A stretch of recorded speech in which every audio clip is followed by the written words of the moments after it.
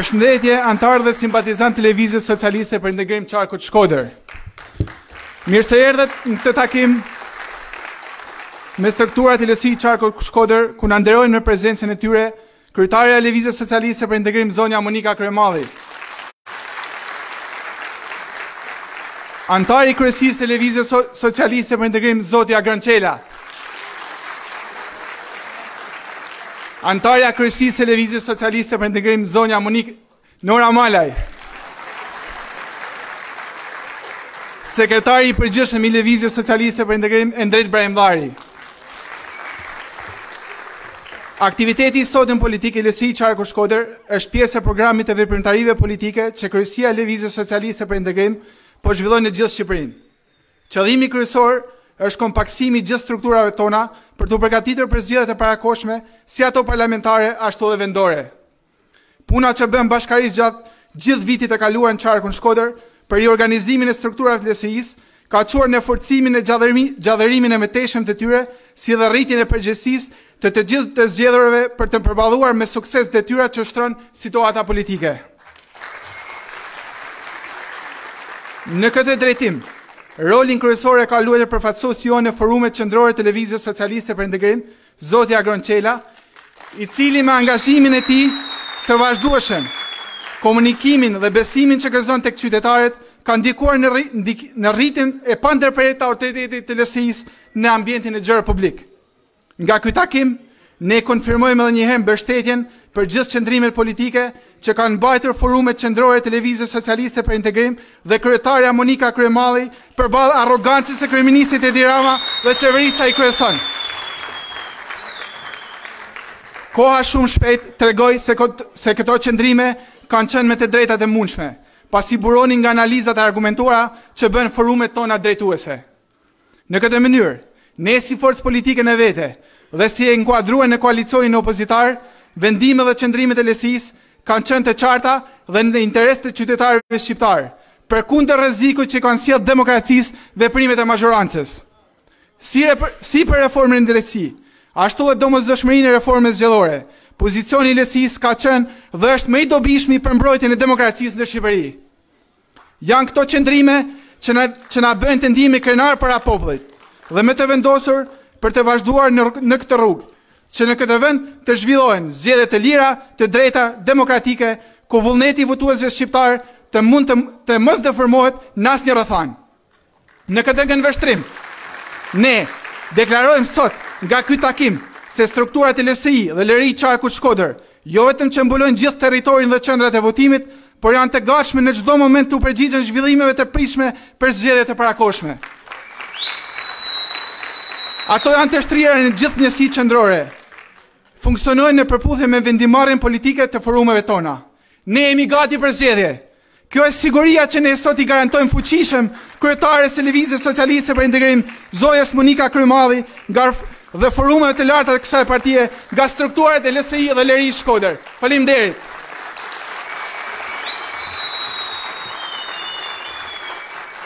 Fjalën ja kalojmë mikes tonë zonjes Nora Malaj.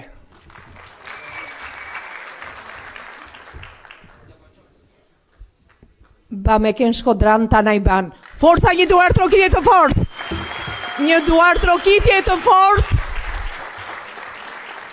për dashurin e jashtëzakonshme dhe energjin e papar që ka LSI-a, LRI-a, po mbi të gjitha LGI-a në Shkoder.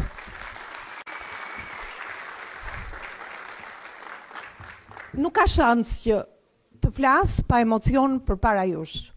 Përpara jush që rrugtimin e përbashkët në krijimin e rrënjve të LSI-s e kemi nisur që në 2005 bashk.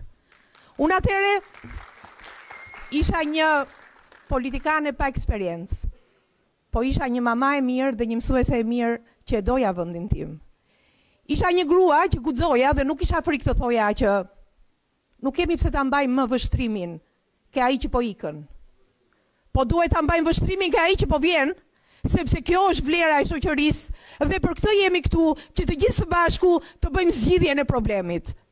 Dhe ju miqtë mi treguat që ke njerëzit e mirë, ke dashuria e mirë, ke vlerat e mira, mund të mbështetemi së bashku për të krijuar vepra të mira, po veprat e mira për familjet tona.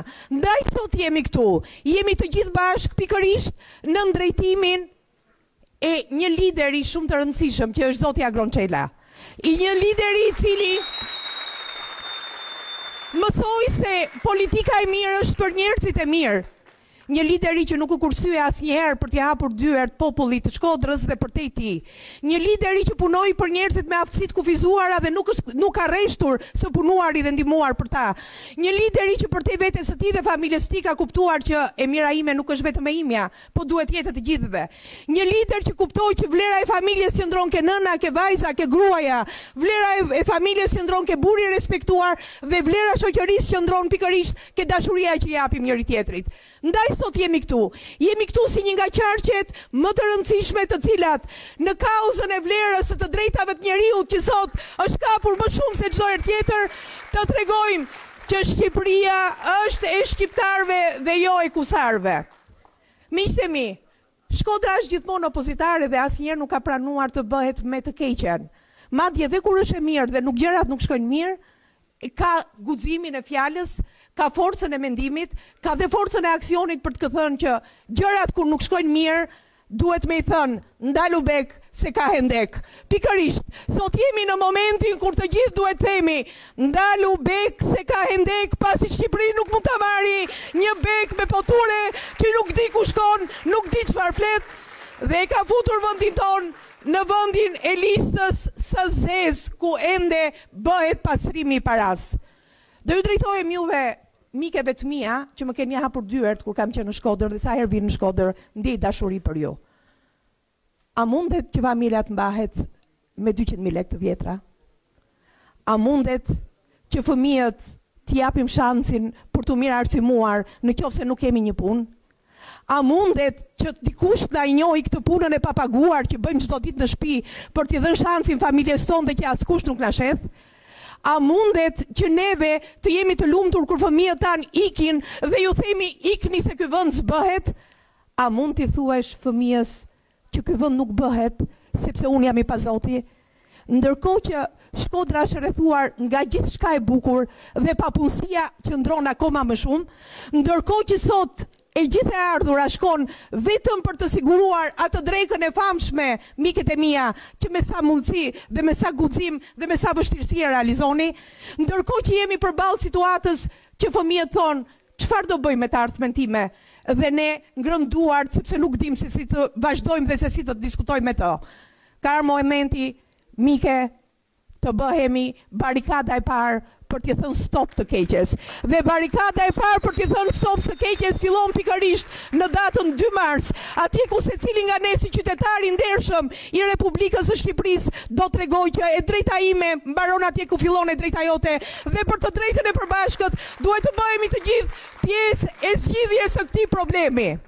Miqtë e mi, neve kemi një lider e partije e cila s'ka rreshtur së luftuari për kauzën e drejtë të shoqërisë. S'ka rreshtur së punuari për treguar që forca e gruas dhe e burrit qëndron ke vlera e familjes, qëndron ke vlera e shoqërisë, por qëndron ke vlera e liderëve të cilët mendojnë për vendin dhe nuk mendojnë të braktisin vendin dhe nuk mendojnë të shesin vendin si plera, dhe të tregoj që Shqipëria është vendi i plerave dhe i mbetjeve të riciklueshme dhe jo vendi i gjelbërimit dhe vendi i shqiptarëve. Ndaj sot jemi përpara rrezikut më të madh, jo vetëm të zhdukjes së Shqipërisë me këtë sot jashtëzakonshëm që po ndodh, por dhe të helmimit të vendit ton si vendi më i pastër dhe më bio në Europë. Ndaj, sot këtu të gjithë, duhet jemi si pjesë e zgjidhjes së këtij problemit për kuptuar që sa më shumë dhe sa më forcë ne të jemi dhe të tregojmë energjinë tonë, vlerën tonë, aq më e madhe do bëhet barikada shqiptare për treguar dhe një herë që vendi i Shqipërisë dhe shqiponjave është vendi i shqiptarëve që flasin shqip, që punojnë fort, që e duan vendin dhe që mbrojnë familjet dhe fëmijët e tyre. Unë jam e bindur se e kam ndjerë Shkodrën se si re dhe se si pulson. E kam ndjerë dashurin që ka për vendin, e kam ndjerë dhe mirënjohjen që kam për vendin. Dhe ndjej që ju do jeni pjesa më e rëndësishme e barikadës për t'i thënë stop këtij regjimi I cili përveç fjalës diktatur nuk ka fjalë tjetër. Jam e bindur që në udhëheqjen e Agronçetës, në udhëheqjen e LSI-s, në udhëheqjen e strukturave të partison, ne do bëhemi modeli frymëzues për të gjithë qytetarët që e duan Shqipërinë si pjesë e Europës dhe pjesë e rëndësishme të saj. Ndaj, më lejoni që të ftoj këtu mikun tim, vllajin tim, me një duartrokitje të fortë atë njeri për të cilët jo vetëm Shkodra krenohet, po krenohet e gjithë Shqipëria, krenohet edhe Ulqini, Malizi dhe gjithë diaspora për treguar që djali I një nëne të mirë dhe një babai të mirë, buri I një gruaje që lufton fort dhe babai I fëmijëve model do të jetë pjesë e zhvillimit të këtij qyteti që të mos desi kur. Agronçela.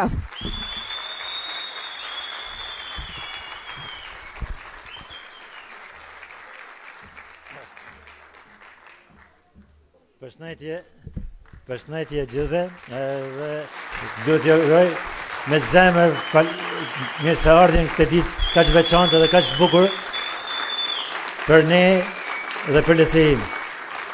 Një falënderim veçantë meritojnë sot gjithë ata njerëz, se këtu mi 85% sot janë njerëz që marrin pjesë për herë të parë në takimin tonë të LSI-s. Është një vlerësim edhe është një ner që na bani ne si LSI, po mbani mu personalisht si agron që të njihem mirë edhe të vazhdojmë punën për ditë dhe të punojmë për njëri tjetrin dhe për qytetin tonë. Zoti ju ruaj tanëve. Zoti ju ruaj të faleminderes. Besoj që duhet jesh problem. Unë bashkë me partinë tonë, bashkë me Monika Kryemadhin, e cila ne na jep mbështetje pafund. Unë duhet ju them sot gjithë këtyre trive, faleminderes që jeni sot këtu. Faleminderit që s'keni marrë rrugat edhe udhëtimet për me shku jashtë, për me u bashku një shumicë madhe, por ne do të bëjmë punë të mira të mëdha për ju, cilët pranojmë këtë eksot të jashtëzakonshëm të fëmijëve tonë. Sinqerisht shumicë këtu I dridhet shpirti dhe zemra për fëmijët e tyre se s'din ku flen, ku çohen edhe ku zbardhin, por ne do të bëjmë këtë që ju të jeni këtu, të njiheni mirë. Unë e kam për detyrë, edhe pjesa jeme gjithmonë ka kenë, edhe kryefjala jeme ka kenë të punësimi. Një punësimi mirë është një vlerë më shumë për shpinën, për familjen, për qytetin. Këtë do të bëj, edhe do vazhdojmë të bëjmë çdo ditë, siç e bëj sot. Siç e bëj sot në biznesin privat, por edhe atëherë që ishim në pushtet, kena mundu me bëj maksimumin. Unë atë ju premtoj, një besnikëri ka shi jush, besnikëri ka shi miqve dhe familjeve tuaja, një vlerë për mu është fjala e dhënë. Unë atë që e jap e maj. Kjo është për mu edhe kjo më intereson më shumë. Ne të jena bashkë, të jetojmë bashkë, një komunitet bashkum dhe të respektuam për njëri tjetrin. Një punësim I mirë është një vlerë më shumë, është një dignitet më I madh. Njerëz kanë nevojë që nesër të kenë një objektiv, të shohim nesër mëngjes të shkojnë punë, të krijojë edhe të bëj familjes bukën në shtëpi. Kurse sot po shohim të merë, punësim s'ka, jetë s'ka, ekonomi s'ka, zero, rini s'ka. Kjo është që ne të bashkë të bëjmë punë më të mëdha e të mira. Unë do bëj edhe një thirrje. Data 2 po vjen. Data 2 nuk është për Elirmetën, por është për ne. Është për shqiptarë, të gjithë në Tiranë, bashkë mbledhemi të shkojmë për arsye se e kemi për shtëpinë tonë, e kena për vlerat tona, e kena për qytetin tonë, e kena për Shqipërinë tonë. Këtu nuk do zgjatem shumë, do ju them edhe herë faleminderit shumë. Do jem korrekt me ju deri në vdekje. Do ju mbështes ju deri sa të kem frym. Dhe asnjëherë nuk mendoj ndryshe. Mendoj vetëm për të mirën e familjes time, për të mirën e familjes shkodrane. Duhet të ftoj këtu me kënaqësi më të madhe, me njërin që mua më ka mbështetur në çdo sekondë dhe vazhdon të mbështes kryetarin ton, zonjën Monika Kryemadhi. Edhe të thëjmë mirë se erdhe në Shkodrën tonë.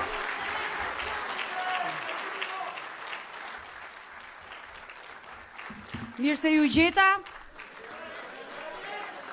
Zoti ju rujt ju, familjet tuaja dhe gjithë Shkodrën dhe gjithë shqiptarët kudo që janë.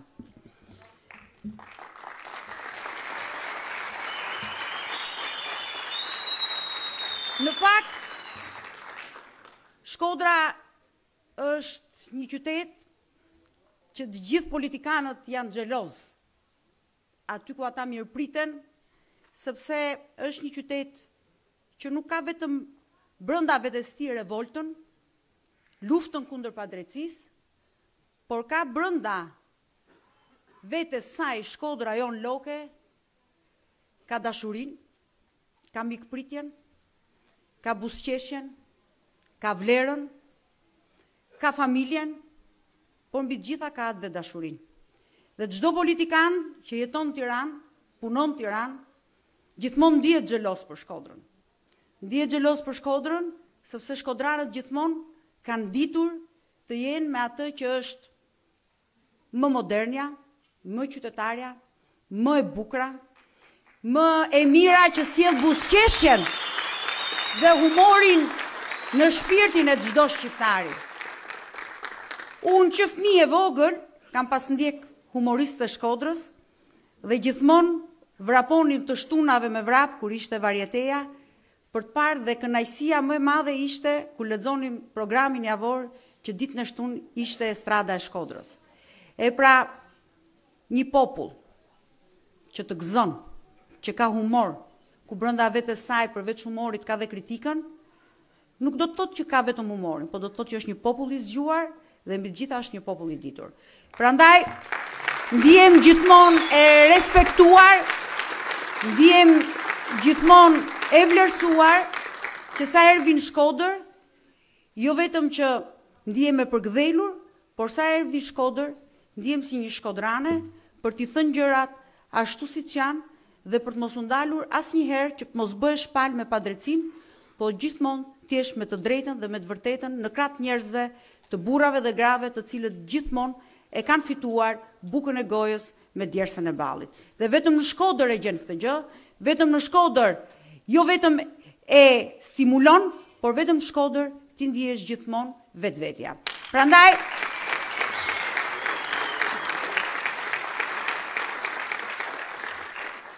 është kënaqësi që sot këtu, nga qyteti Shkodrës, ne të vazhdojmë komunikimin jo vetëm me antarët e LSI-s, jo vetëm me simpatizantët, jo vetëm duke antarësuar antar të rinj, vajza dhe djem, por duke komunikuar me gjithë qytetarët shqiptarë.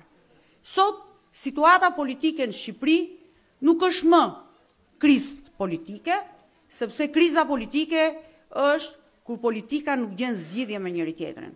Sot, situata politike, ekonomike, shoqërore në Shqipëri jo vetëm është në krizë, por është në gjendjen e saj të fundit, as të degradimit, por në gjendje kome, e cila as nuk të kthen përgjigje, as nuk reagon dhe as një gjë e saj nuk funksionon. Mjafton të dalësh në dyqanet apo në bizneset e vogla dhe të mesme të Shkodrës, nuk po them për gjithë Shqipërisë, sepse e gjithë Shqipëria është një lloj, por Shkodra që është një qytet shumë i madh, një qytet i zhvilluar, i civilizuar, në kufi, ku lëvizjet e ekonomisë dhe të njerëzve dhe turistëve janë shumë të mëdha, do të shikosh që bizneset shkojnë drejt mbylljes. Do të shikosh që bizneset të tëra falimentojnë. Do të shikosh që njerëzit ndihen jo vetëm të frustruar, por ndihen shumë të varfër. Do të shikosh që sa herë dhe çdo që takon, thonë, nuk na del rroga, taksat janë shumë të larta, energjia është shumë e shtrenjtë, çmimi i bukës është shumë i shtrenjtë, nuk na dalin parat për të ushqyer fëmijët dhe jo më për të menduar për të shkolluar fëmijët që të garantojnë jetën e tyre në të ardhmen.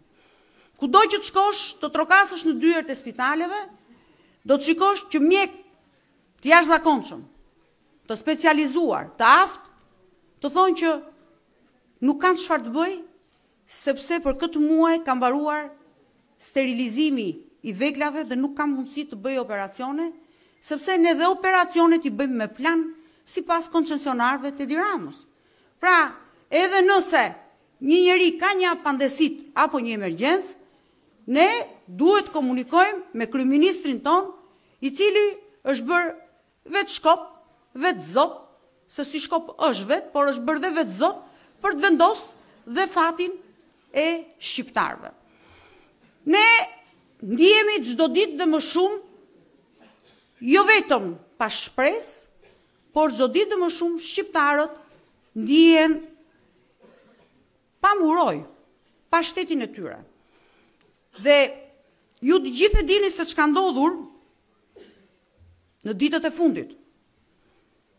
Në fakt, dëgjon në debate televizive edhe me shumë miq të huaj, me jurist, që flasin për kushtetutën.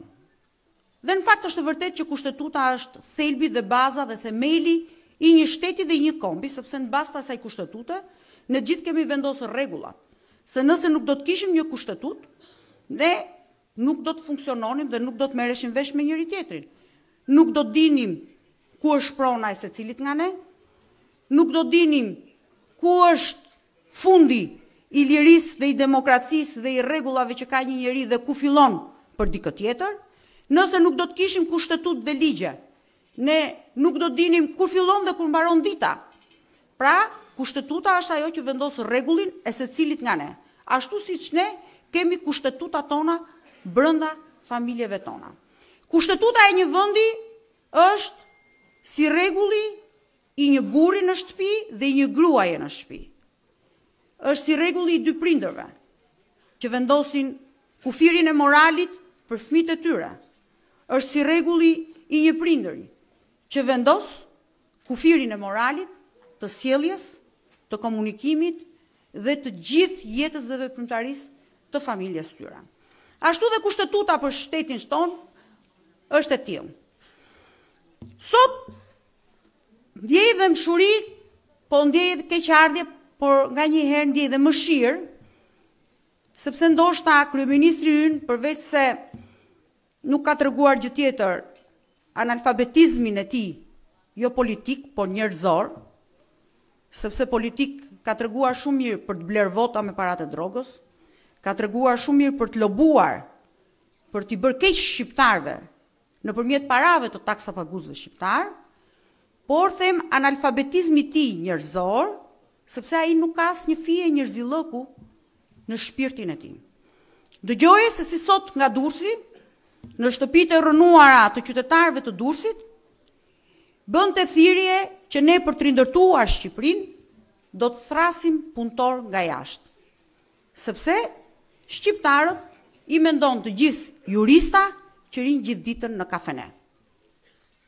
Në fakt, po të shikosh se çfarë ndodh, juristët e Edi Ramës, jo vetëm që janë nga ata juristë që rinë kafene, por janë dhe nga ato juristë edhe juriste që me paratë e shqiptarëve paguajnë një natë në hotel 700 euro, ku 700 euro është ndihma ekonomike e 25 familjeve shqiptare në qytetin e Tiranës, të cilat marrin rreth 35-40.000 lekë të vjetra në muaj për të jetuar. Se këtu në Shkoder kam përshtypje është pak më pak, do të jetë më pak se 35.000 lekë apo 40.000 lekë vjetra. Nora tha rrogë 200.000 lekëshe. Rroga 200.000 lekëshe është luks sot në Shqipëri. Sot po bëhet luks dhe pensioni social që është 70.000 lekë vjetra.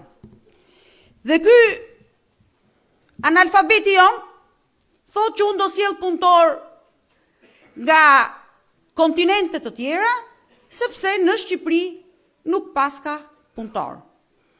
Mjafton të drejtohet firmave të ndërtimit në gjithë Shqipërinë dhe do të kuptoj se si firmat e ndërtimit kanë ngelur pa punëtor. Mjafton që të marri vetëm të dhënat nga zyrat e punës të tij, se si mbi 500.000 djem nga Gramshi punojnë sot në Mongoli, në ndërtim, për 500 euro në muaj. Se si qindra dhe mira djem nëna shqiptar punojnë Mongoli, Qipro, Malt dhe në shumë vende tjera, në Maqedoni, në Shkup, në Tetov, në Malzi, për 10 euro në ditë, sepse në Shqipëri nuk ka punë. Dhe ky kriminal thot do të sjell punëtor nga kontinente të tjera, sepse ju intereson oligarkëve të tij. Dhe normal që thot juristët letrin kafe, sepse juristët e Edi Ramës nuk janë gjë tjetër janë kthyer në shtojzavalle të grupeve kriminale të Edi Ramës, të cilët e furnizojnë me parat e drogës dhe të gjakut të humbur të djemve të shqiptarve, janë kthyer në shtojzavalle të kapjes dhe të rrëmbimit të kushtetutës shqiptare, dhe sot e kësaj dite, mbas kaq orësh, akoma nuk kemi një përgjigje nga ministrja jon Bukuroshe, që sa për dijenit shqiptarve ka dhe lidhje familjare me presidentin e Republikës, akoma nuk ka kthyer përgjigje. Pse ka falsifikuar protokollin e Ministrisë së Drejtësisë? Çdo të thotë kjo, se gjithë merremi ne me gjykatën kushtetuese, Arta Vorpsi, Marsita Xharfellari, tjetri, s'ka asnjë lloj rëndësie për ne kjo. Për mua moralisht, Arta Vorpsi është një ngelse që ne çdo gjimnazisti, maturanti nuk ja japim diplomën e maturës, pse? Sepse ka ngel në provim. Si do jetë kjo antare e gjykatës kushtetuese kur ka ngel në provim për të qenë gjyqtare e thjeshtë? Megjithatë, kjo nuk është detyra jonë, kjo është detyrë e këtyre strukturave të reformës së drejtësisë, të strukturave të reja, për të vendosur për fatin e saj dhe fatin e gjykatës kushtetuese. Por ama, një ministresh që ndërton jetën e saj dhe të ardhmen e saj mbi fatin e jetës së fëmijëve të shqiptarëve, siç ka vjedhur protokollin, ashtu ka vjedhur edhe pronat e shqiptarëve. Sa Shkodran nuk kanë arrit sot me marrë akoma pronat e tyre të gjyshërve dhe të prindërve të tyre. Akoma, me qindra, me mira. Sa shqiptar orvaten zyrave të kthimit pronave për të marrë pronat e tyre, qoftë edhe për të marrë një cop letër. Me mira. E pra ta dini që siç ka ndruar, siç merr guximin, një alabake rrugësh për të falsifikuar protokollin e shtetit që është i shenjtë në gjithë historinë e shtetit shqiptar, kjo dhe bandat e saj mos u çudisni që ju kanë vjedhur pronat e shqiptarëve, paratet për persekutuarve politik, të cilët ropaten për ditët e tyre të burgut për të marrë parat, qoftë edhe 3 milion lek për vite të tëra burg në diktaturën komuniste. Ky person, mos u çudisni që nuk e ka problem, siç falsifikoi proces verbalin për Neser Saitin për të mbyllur gojën e Sajmir Tahirit, sepse kishte një bos mbi kokën e tij, që të mos tregonte lidhjet e bandave të Abilajve me shok, që urdhrin e merrnin nga Edi Rama nëpërmjet Sajmir Tahirit. Kjo po kështu falsifikon provat e vrasësve dhe të kriminalëve, ku heq shenjat e gishtrimve të kriminalëve dhe të vrasësve dhe trafikantët të drogës, dhe vendos shenjat e gishtrimve të qytetarëve të thjeshtë që janë pa zot dhe pa familje për t'i mbrojtur ata. Kjo alabake e shtetit shqiptar, më falni për gjuhën, por kur arrin guximin të falsifikosh të drejtën kushtetuese të presidentit, mendoni që një njeri pa një përgjegjësi më të vogël ndaj Partisë Socialiste në radhë parë, që përfaqëson Partinë Socialiste, dhe jo më ndaj qytetarëve, se çfarë mund bëj ajo me drejtat tona dhe me fatin dhe jetën e shqiptarëve. Prandaj, ajo që është shumë e rëndësishme dhe që duhet të theksojmë, ky veprim nuk është thjesht për Arta Vorpsin. Ky veprim është thjesht për të marrë gjykatën kushtetuese, se dëgjoj shumë shpesh shumë politikanë që flasin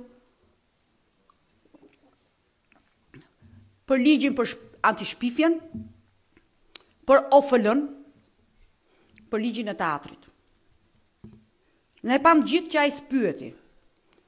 Spyeti as për protestën 3 vjeçare të teatrit, spyeti as për banorët e Unazës Re, spyeti as për gazetarët të cilët dolën të protestonin. Pse nuk pyeti për ata? Sepse ai me gjykatën kushtetuese të tëra këto ligje, të cilat ja ka kundërshtuar Bashkimi Evropian, Komisioni Venecias, do t'i bëj të ligjshme. Dhe kjo ishte betejë e tij e fundit. Prandaj 2 marsi, unë do të marr pjesë si qytetare. Jo se jam me Ilir Metën. Se Ilir Meta, me tolerancën e tij dhe me besimin që pati në Partinë Socialiste, nuk u tregua i vëmendshëm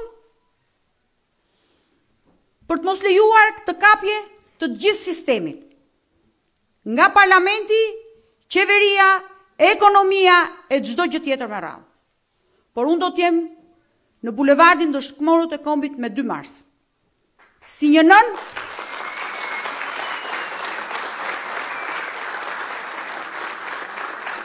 që fëmijët e saj do t'i shikoj në shtëpi. Do t'jem si një bashkëshorte që do t'jetoj e qetë vitet që i kanë mbetur në familjen e saj.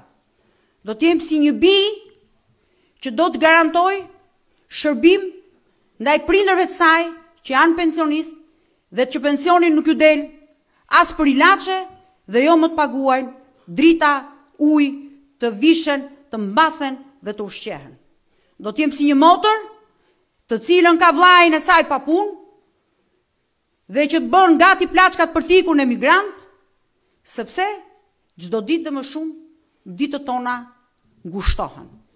Do t'jem si një anvis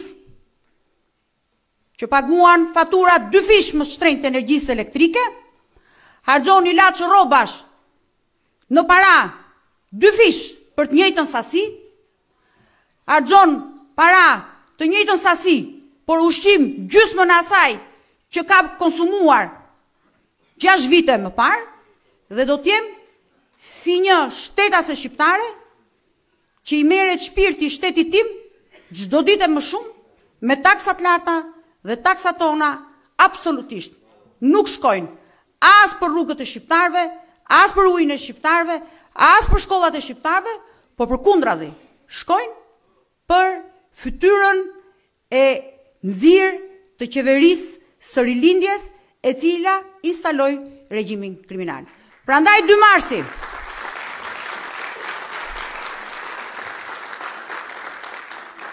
unë do ta shikoj si një pjesëmarrje të thjeshtë. Do ta shikoj për gjithë ata prindër që vajzat e tyre ndihen të rrezikuara nga profesorët pervers të rilindjes që kanë zaptuar dhe kanë pushtuar shkollat tona. Unë 2 marsin do ta shikoj si çdo pensionist që bëjni llogarit të gjithë vetë sot ju, sepse kemi shumë pensionistë sot këtu. Sa para ju është rritur pensioni në këto 6 vjet? O 1.000 lekë të vjetra, o 2.000 lekë të vjetra në bazë të indeksit. Por sa ju anë rritur taksat tuaja? 10 fish më shumë se që është rritur pensioni. Do të marrë pjesë si çdo i papunë që ka humbur vendin e punës. Do të marrë pjesë si çdo studente që ju premtua para një viti që do të përgjysmojmë tarifat, do të rregullojmë kushtet e konvikteve, por përkundrazi tarifat janë po të njëjta, konviktet janë më të degraduara dhe pasiguria është çdo ditë më e madhe. Në fakt, Edi Rama ka bërë shumë premtime. Edi Rama na premtoi plotësimin e kushteve për studentët, por në fakt degradoi jetën e studentëve. Garantoi rritjen e punësimit, por rriti taksat. Na ktheu dhe na premtoi mjekësin falas, por na dhuroi tragjedin falas. Na tha që do të bëjmë beslidhje me shqiptarët për të krijuar më shumë vende pune, ekonomi më të lartë, por e depopulloi Shqipërinë, e shpopulloi dhe i largoi ata. Na tha që do të bëjmë reformë në drejtësi. Jo vetëm që s'bëri reformë në drejtësi, por bëri deformimin e drejtësisë dhe grabitjen e drejtësisë. Edi Rama ka detyruar që në spitalet tona sot gjilpërën mos të ta bëj as mjeku dhe as infermieri, por ta bëj roja i spitalit, se s'ka më as mjek dhe as infermier.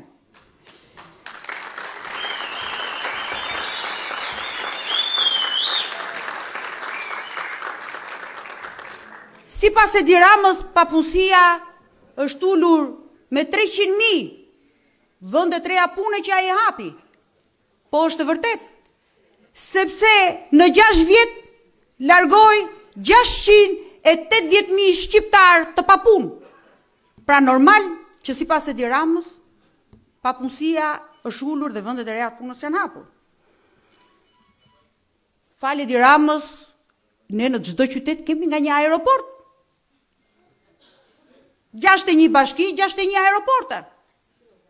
Sepse Shqipëria në imazhin e tij është me flutrat e veta, të cilat mendojnë që siç fluturojnë flutrat në mendjen e Edi Ramës, ashtu fluturojnë dhe avionët mbi Shqipërinë tonë, ose ngatarron me kaçatorët e kanabisit.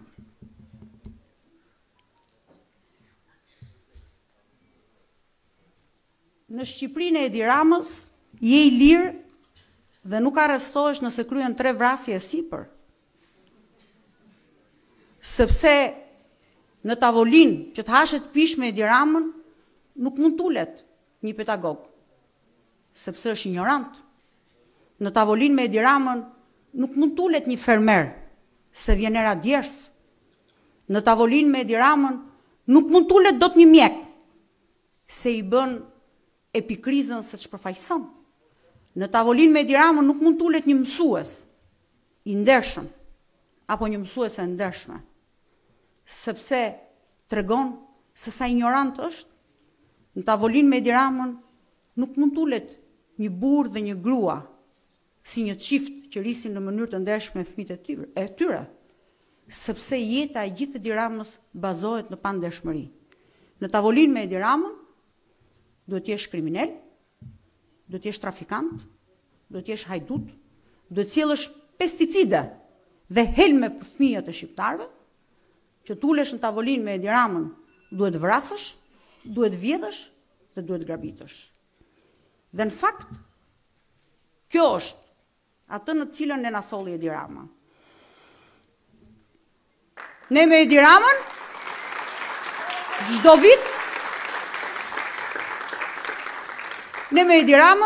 çdo vit hapim negociatat me Bashkimin Evropian në Twitter. Ky është sistemi i mashtrimit dhe i defaktorizimit të shqiptarëve në Shqipëri. Edi Rama na premtoi konferencë donatorësh, por në fakt na solli konferencë kreditorësh. Dhe ajo që është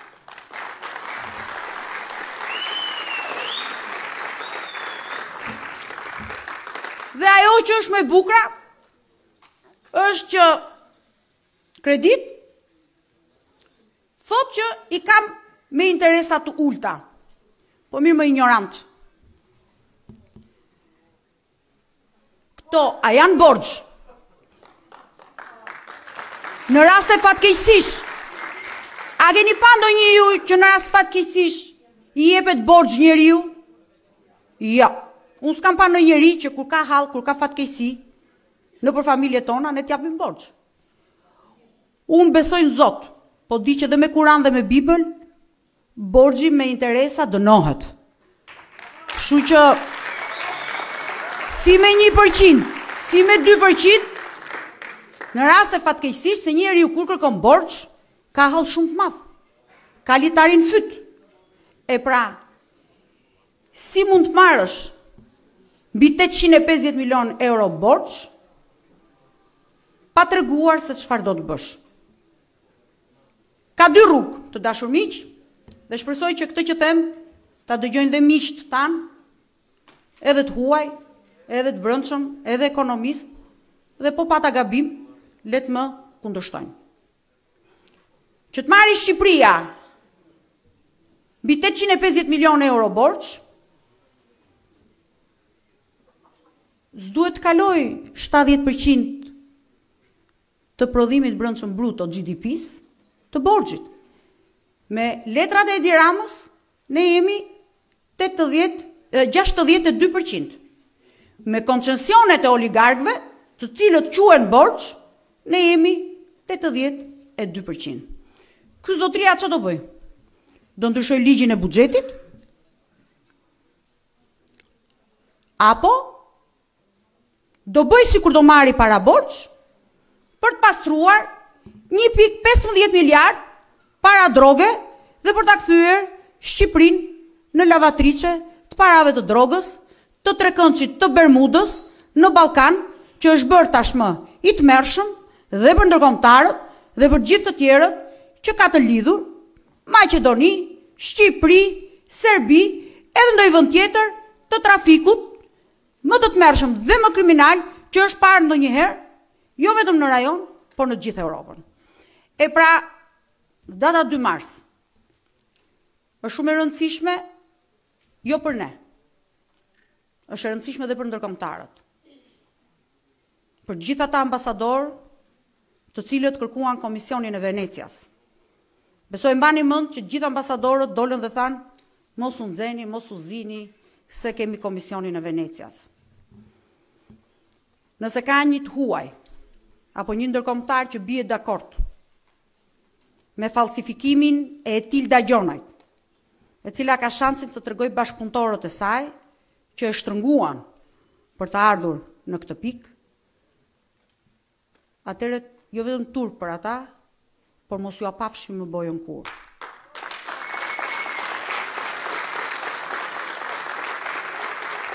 Nëse këta ambasador janë mashtruar dhe janë gënjur në mënyrë permanente, dhe unë besoj këtë të fundit, sepse është shumë e kollajshme që një qeveri t'ju imponohet trupit diplomatik, sepse ambasadat këtu nuk punojnë as me opozitën dhe as me popullin. Ambasadat këtu punojnë me qeverit, dhe është normale, sepse dhe ambasadat tona që janë në shtetet e tjera punojnë me qeverit. Duhet kuptojnë se rreziku i cili sot ka nosë Shqipërinë, shumë shpejt do të trokasi në dyert e shtëpive të tyre, se të shtetit ka hyrë, por në dyert e shtëpive të tyre. Sepse spaçatorët e Edi Ramës, mbasi kanë mbaruar punë me fëmijët e shqiptarëve, do të shkojnë ke fëmijët e tyre. Dhe në këtë botë, çdo gjë lahet. Asgjë s'ngelet mangut. Sepse spaçatorët e Edi Ramës, mbasi kanë mbaruar dhe me fëmijën e fundit të shqiptarëve, do të drejtohen në shkollat e europianëve. Dhe nga Europa do të dalin në vende të tjera. Sepse i mbyllën syt për kanabizimin e Shqipërisë në 2016-ën, dhe sot jemi kështjella e pamposhtur e trafikut të kokainës, të heroinës e shumë gjërave tjera. Dhe normal që problemet do vinë duke u shtuar. Prandaj, dashur miq, unë mendoj që edhe për fajin e politikës, por edhe për fajin ton, që nga njëherë shpriremi në fjalimet tona politike, duhet jemi më të drejt për drejt, jo vetëm me ju që ju kemi simpatizant dhe për krasit tanë kryesor, por duhet jemi më të drejt për drejt me njerëzit. Nëse ne nuk marrim përsipër, si një forcë politike, angazhimin ton, të pa negociushëm, me çdo partner ton politik të brendshëm dhe të jashtëm, që i përket integritetit dhe sovranitetit vendit ton, që çdo të thot, për shqiptar me paga të mira, të cilët kanë mundësi të jetojnë si europian në Shqipëri, dhe pse jo më mirë se europianët. Është i pa negociushëm për një arsim që e meritojnë fëmijët e shqiptarëve, ashtu siç kanë shkëlqyer fëmijët e shqiptarëve në çdo vend të botës, me rezultate ekselente, të rikthejmë dhe njëherë atë sistem arsimor, ku mësuesi është njeriu më i nderuar i shoqërisë tonë, dhe jo njeriu më i përulur dhe më i shfrytzuar politikisht nga partitë politike, nga kriminalët dhe nga perversët. Të kemi një sistem shëndetësor, sepse kemi qenë popullata më e re në botë, me moshë mesatare 27 vjeç. Të kemi popullatën më të shëndetshme. Se dhe si doktoresh që jam marrë me biologji kimi, edhe genetikisht e kemi genin shumë të mirë. Se nuk ka ndonjë arsye që kemi mbjetuar 5000 vjet nga pushtimet arabe, slave, sido që kanë qenë. Kështu që genetikisht dhe biologjikisht kemi gen shumë të mirë dhe gjak shumë të mirë. Kemi dhe popullatën më të shëndetshme. Dhe popullata më e shëndetshme është me një shërbim shëndetësor të jashtëzakonshëm. Sepse përderisa mjekët tanë i kërkon Europa, i kërkon Gjermania, që është një nga vendet më të zhvilluara të Europës, edhe të botës, do të thotë që ne i kemi shumë të mirë.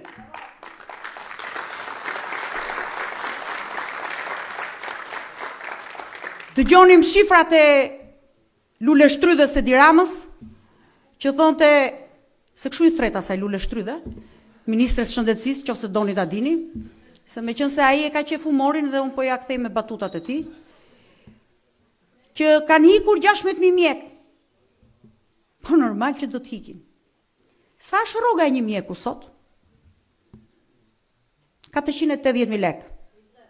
420. Nuk po merrem me profesor doktor. 420.000 lek merr një mjek. As 300 euro. Sa ishte dhoma asaj e Tilda Gjonajt atje në Itali, 750 euro. Një natë. Ky mjeku, që duhet përgjigjet 24 orë, që ka jetën e njerëzve në dorë, që ri pa gjumë, sakrifikon familjen, e ka, se jam e bindur që e Tilda më shumë se 6 orë nuk ka flet në hotel, e ka 3 orë gjumë të Tildës në hotel në çdo qytet të Europës. Ky mjeku, që familja e tij ka paguar 6 vjet për fakultetin e tij të mjekësisë, që ju është përgjigjur me para, me bukë, me të veshura, me të ngrëna, me transport, vajtje ardhje, vitet e specializimit,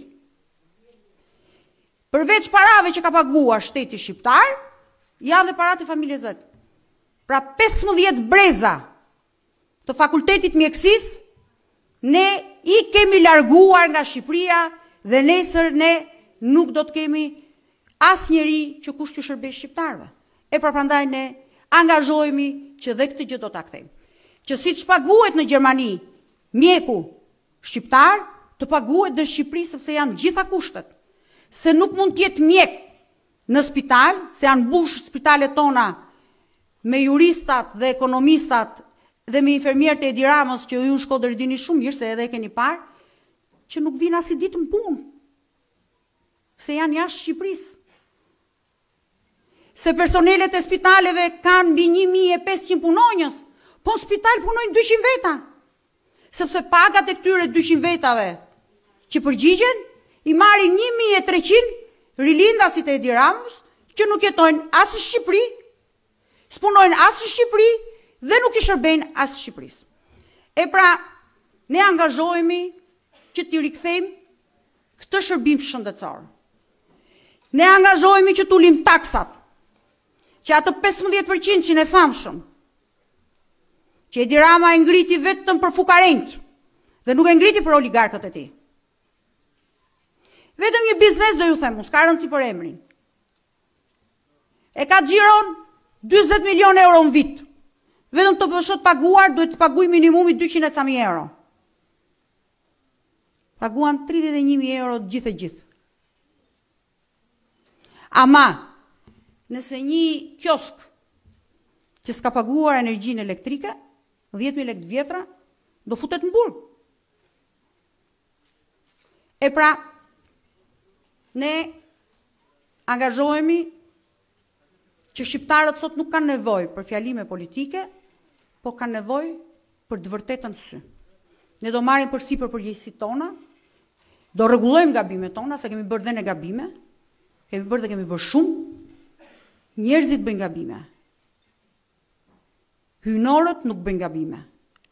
Ama, është hyjnore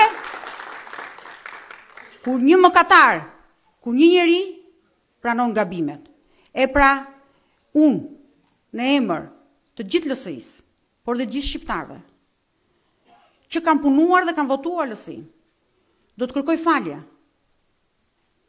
për gjitha gabimet tona, që kemi heshtur aty ku nuk duhet heshtim, që kemi votuar aty ku nuk duhet votonim, që s'kemi folur aty ku duhet flisnim, që kemi mbyllur syt aty ku duhet i hapnim. Prandaj, unë them që ne si LSI, unë Monika Kryemadhi, angazhohem që jo vetëm të shërbej e përullur ndaj të rinjve të LRI-s, por ndaj gjithë të rinjve shqiptarë, si një nën që ushqen dhe jep jetën për fëmijët e saj. Unë nuk kam ndërmend të jap jetën as për Lulzim Bashën që të bëhet kryeministër dhe as për Ilir Metën që të jetë president. Unë e jap jetën time për fëmijët e mi, nëse dikush kërkon t'ju marri të ardhmen e tyre. Prandaj 2 marsi ka nevojë për burrat dhe gratë shqiptare që duan fëmijët e tyre të jetojnë në Shqipëri, të jetojnë të lumtur si qytetarë europian, sepse Zoti na ka bekuar me këtë vend të mrekullueshëm, na ka bekuar me diell, ujë, malet, liçenet, detin, çdo gjë, na ka bekuar me të rinj dhe treja tan. Na ka bekuar me shqiponjën tonë, që nuk kanë qenë budallënj ata të tjerët që e vendosin si simbol në flamur, sepse shtetin shqiptar e kanë mbajtur nënat e familjeve shqiptare. Shqiponjat që mbrojtën Shqipërinë në shekujt e tërë, shqipronjat do të ngrihen dhe do të mbrojnë Shqipërinë për fëmijët e tyre që të mos guxoj sorr, larask, hardhuc, gjarpër, minj apo çdo gjë tjetër nga e kaluara të bëj pis folen ton, këtë folet mrekullueshme që është Shqipëria. Zoti i ruajt ju, Zoti i ruajt shqiptarët, Zoti t'ju japi forcë, jo vetëm ju, por gjithë shqiptarëve kudo që janë, por do të lutesha që të lutemi sot të gjithë këtu me një lutje. Ti lutemi Zotit, ti japi zemër dhe forcë socialistëve, ju japi zemër dhe forcë socialistëve të marrin fatin e tyre në dorë, të largojnë këtë sekt kriminal që ju shkatroi jo vetëm historinë e 50 viteve të komunizmit, që ka pas nga ata komunistë të ndershëm që ndërtuan Shqipërinë, por dhe historinë e socialistëve të ndershëm që kanë pasur në bazë dhe në themel demokracinë.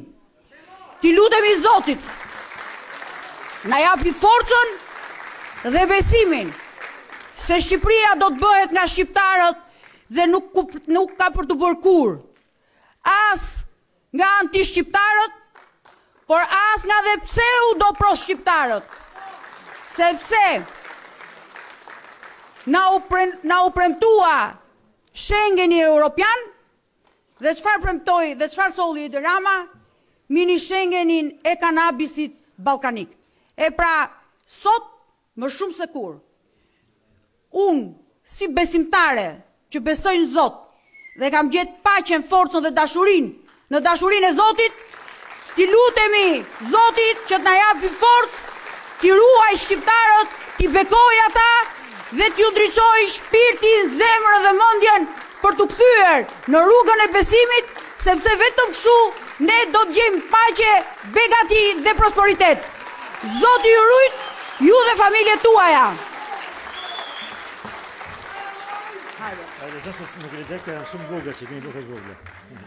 Në fakt, ne jemi në kuadrin e shpërndarjes kartave. Unë do doja bashkë me Agronin t'ju jepnim kartat e antarësisë. Paula Shkrepaj.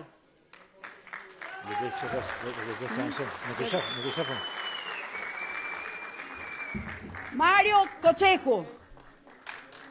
Paula, mos ikni, rini këtu që të tash. Rini këtu që, hajde. Maurio. Hajde këtu të mështë, hajde këtu deri. Rini këtu. Sebastiana Shkrepaj. Dionis Gështenja.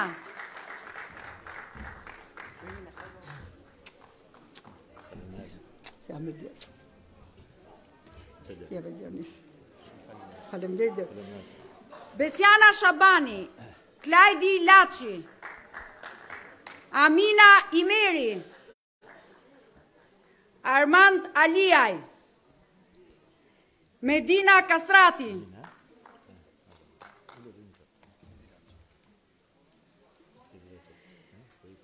Medina Kastrati. Medina. Hajde Nora dhe ti. Armil Brahimi. Brigen Hasani.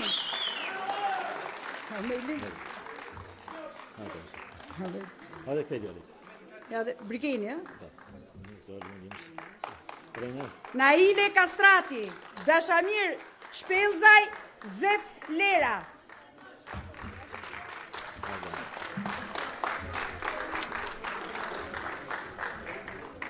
Që u kena një qenë, hajtë marë.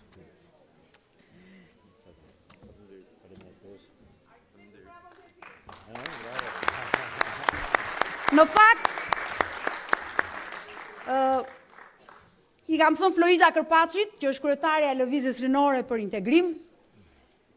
Tash Florida, të gjithë mendonin që LSI-ja nuk do të mbijetonte dot.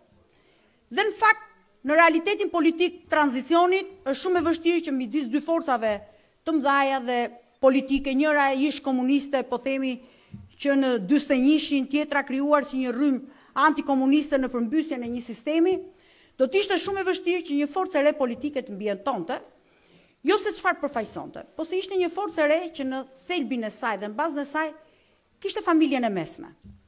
Nuk kishte as të pasurit, nuk kishte as pushtetarët e dikushëm, por kishte fëmijë mësuesësh, fëmijë agronomësh, fëmijë intelektualësh, fëmijë fermerësh, fëmijë punëtorësh të thjeshtë.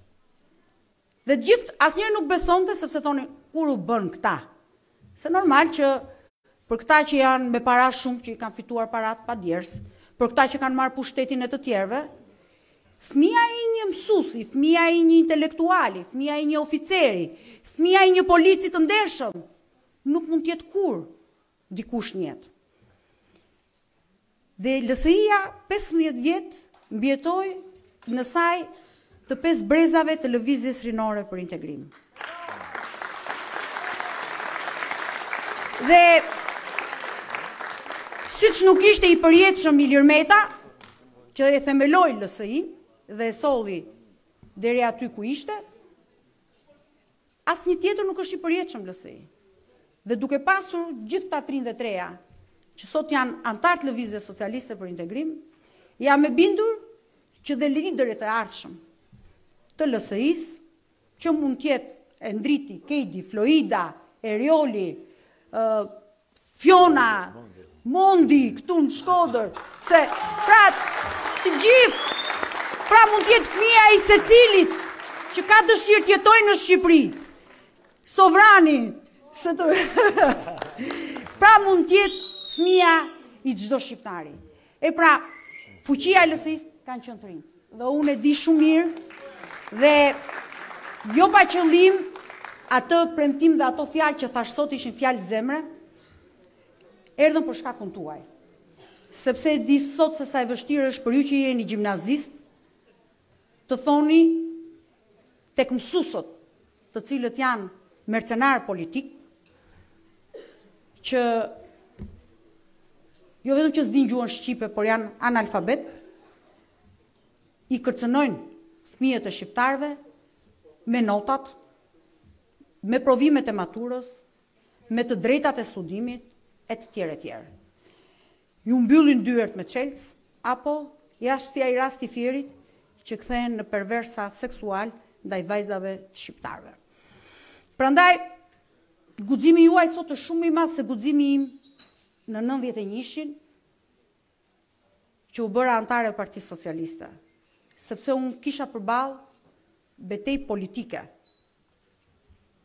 ju sot, përveç betejës politike, keni betejë me krimin e organizuar.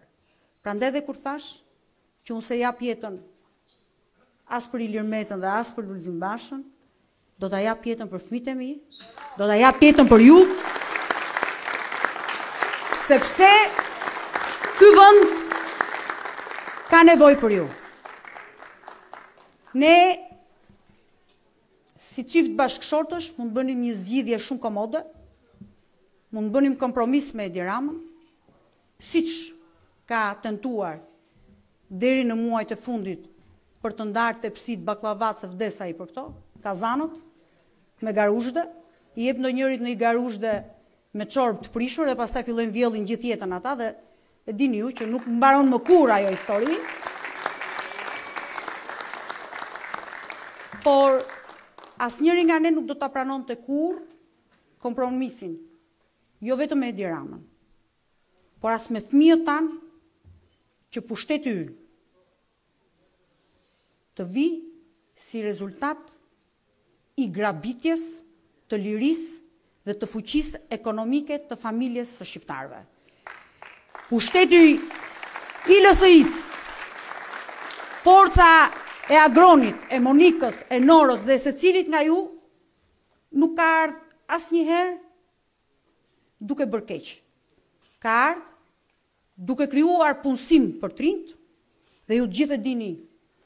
Dhe thot dhe vetë Edi Rama, thot se ata të LSI-s gjejnë punë, ti gjejnë punë Ilir Metës, pra edhe vetë Edi Rama e pranon. Pra ne i fusim njerëzit në punë dhe ju krijojmë njerëzve punësim. Ne mbajmë fjalën dhe ne po tham po, për ne poja është po, dhe s'ka asgjë që ta lëvizi, dhe që të mbash fjalën sot është një gjë shumë e rëndësishme. E për ne, këto janë dy gjërat më të rëndësishme.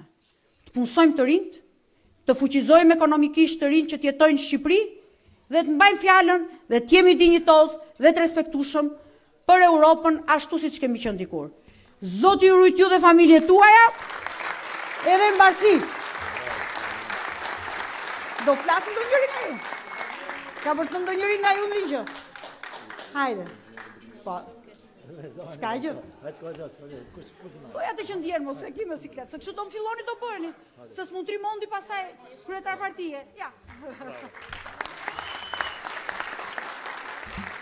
Është kënaqësi për mu që bëhem pjesë e kësaj force politike, e cila nër vite ka aspiru të ardhmen, duke mbështetur në vizionin e një rinie e cila e gjen veten dhe një vizionin e një shoqërie e cila duhet dhe do t'ja dali.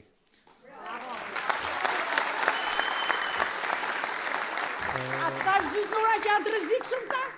Janë të mrekullueshëm.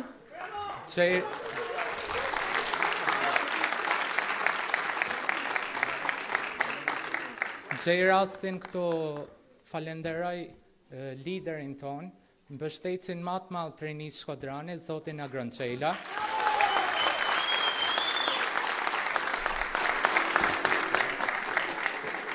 Me shpreh në njohje për aktivitetet e ndryshme, punën dhe angazhimin e palodhur dhe të vazhdueshëm, cilin ka ba zoti Agronqela në vazhdimsi, për të arritur të vinë të krinia Shkodrane, gruaja Shkodrane dhe familja Shkodrane.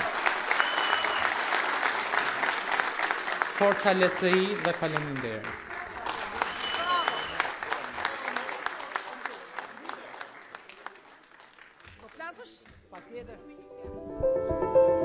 Fjala ime mbyllëse është hapja data 2 mars. 2 mars, zonjat në fillim, fëmijët përdore, prindërit me vete, mundësisht me ata me aftësit kufizuar për treguar që shteti i kapur duhet jetë shteti i popullit dhe të parët duhet jemi ne për t'i dhënë fund në emër të fëmijëve që i duam pa fund dhe i kemi si drita e diellit. Faleminderit dhe një të diel të bekuar të gjithë.